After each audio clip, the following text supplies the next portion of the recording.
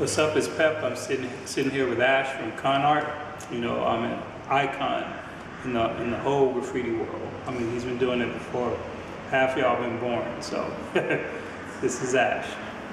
What up? What up? Ash Conart, OG hip hop graph gear pioneer. Basically, you know, 1989. I was 16 years old. I saw the concept of putting graph on tees.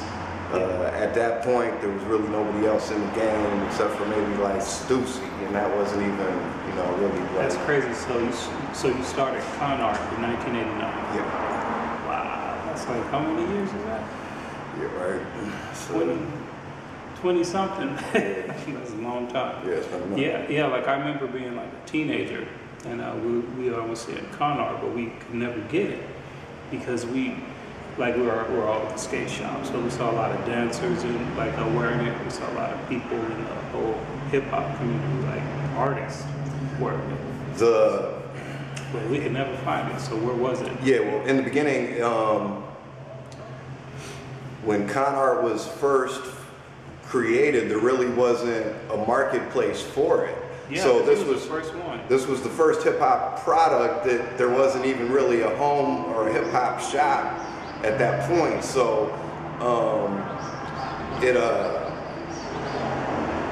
like LA's first hip hop shop was Hex's, but that came probably like 92 or something, even 91, something like that. So how I look at it is, prior to Conart kind of taking form, hip hop product was sportswear apparel worn XXX, baggy, you know, just a style. So, you know, there wasn't really things necessarily created like boutique for it, right? It was Carhartt, Ben Davis, Dickies, Timberlands. Like a graffiti hip hop brand. Yeah, exactly. Yeah. So Conart was founded before everybody. Yeah, everybody.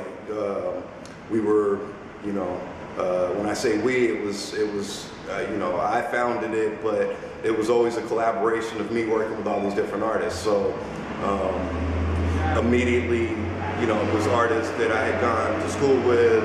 PJ from West Coast Artists was the first artist on the team. Dello was another artist from the East Coast. Old school. Yeah. So he was another one of the first on the team.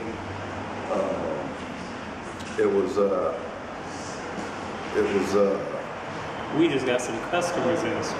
Oh, we sitting in the Conart store, by the way, over on Fairfax. So. Yeah, feel free to take a look. If you got any questions, let me know.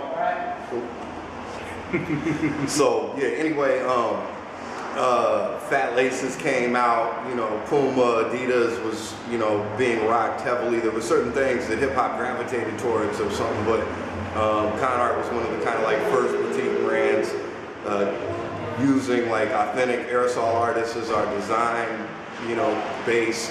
And for me, it was something about, you know, like street credibility, fame, legacy.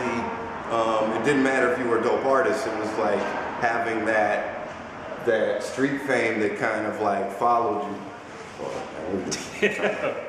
Be right back.